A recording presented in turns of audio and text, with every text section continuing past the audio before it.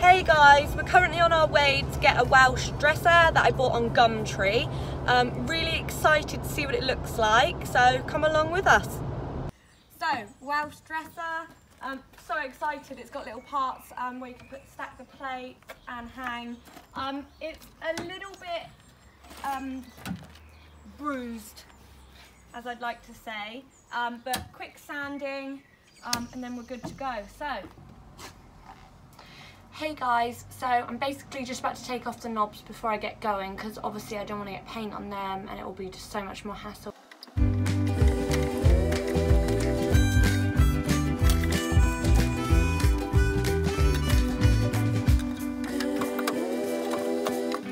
I've learned from upcycling is that if you keep everything in a little bag, just keeps it all safe. I've lost so many things at a time, not doing that.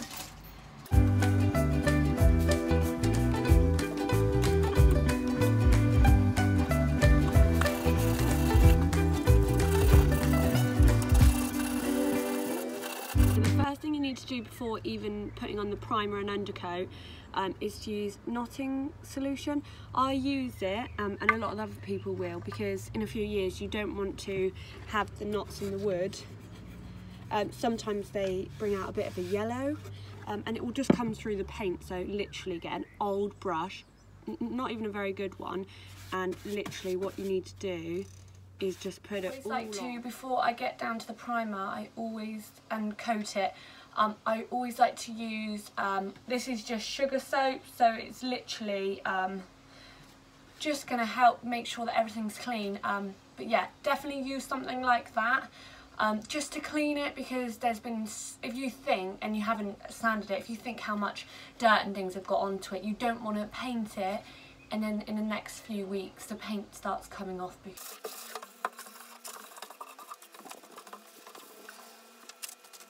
So after you're happy with the cleaning and the knotting solution onto it, it's now time to paint. So let's see how it goes. The paint I use normally is a primer and undercoat for wood.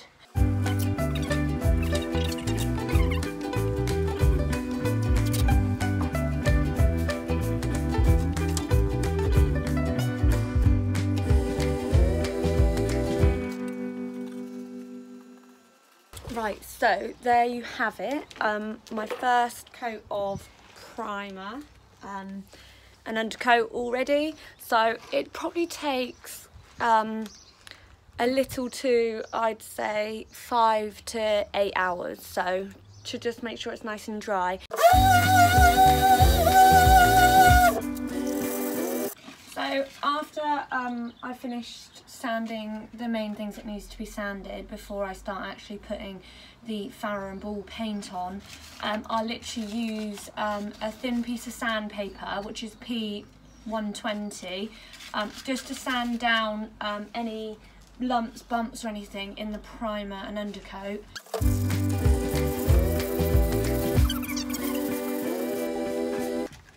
Right, so I'm just about to paint. I use Farrow and Ball. I don't know if you can see.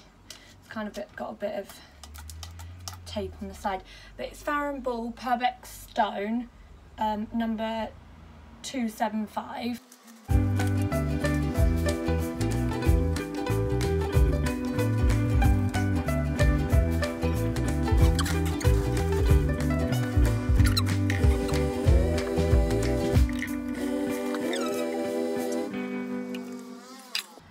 Right, so the first coat on everything is done. I'm not going to do any more painting over the second coat tonight. So just before I go in for the night, one piece of advice, I've got paint on my nose, so funny. One piece of advice is when you are painting, do it really thin.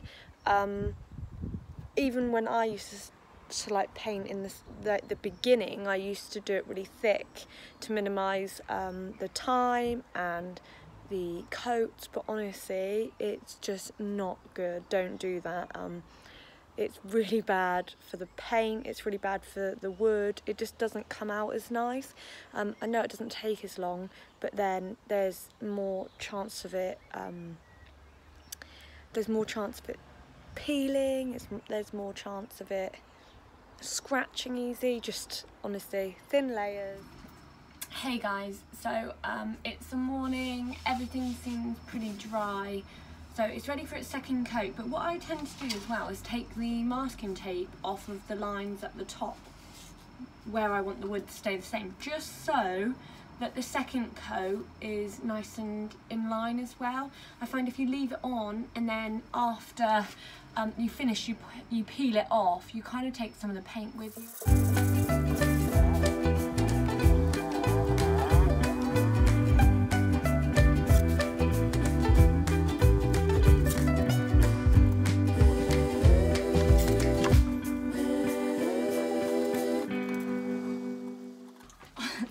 Honestly guys, masking tape is literally a skill in itself.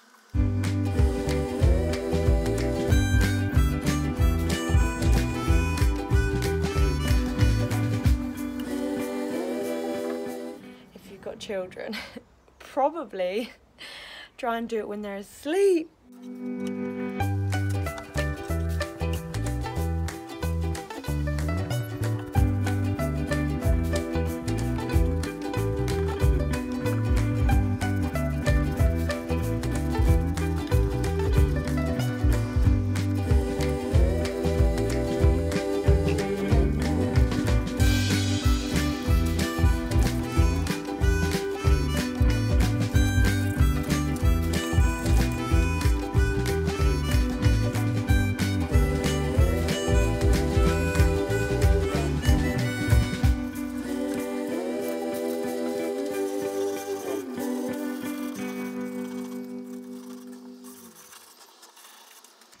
Right, so now I just need to give it a quick brush inside and out, and then I'm going to add, if you can see, teak oil.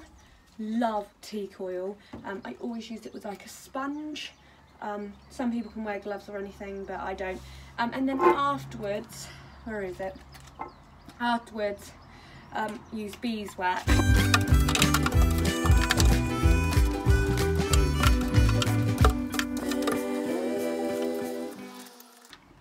So you need to make sure that it's sanded down before you put the teak oil on, because I'm ready to protect the wood now. So don't do what I've done and just completely waste half your bottle of teak oil on the floor. So anyway, moving on from that. So I'm literally going to protect the wood now. It's a little, the wood's gone a little bit boring and dull, so I'm just gonna make it look all pretty again.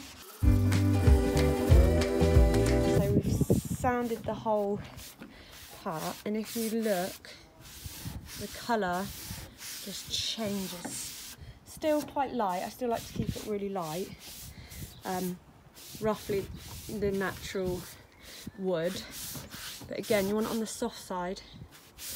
And yeah, you're just going along.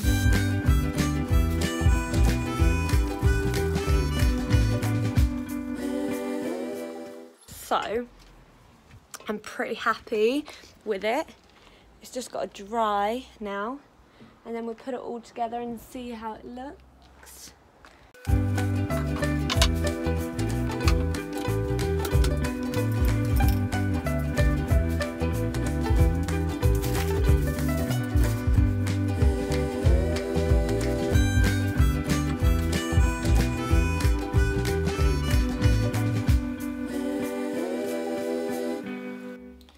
So I find this a little bit weird, but so-called brass cleans in tomato ketchup. Right, so the tomato ketchup actually worked amazing. So basically, what we need to do now is I'm literally going to put liming wax on to protect it. So if you get anything on it, it's literally going to be able to come off easy when you wipe it.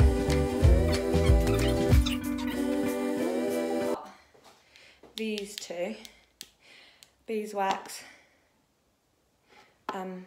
bry wax. I love this one. It's like a cheaper version. This one comes out, it's meant to be medium oak type thing, but I really love this one. Like this is already done the teak oil, and now we're just going to make sure the wood is fully protected.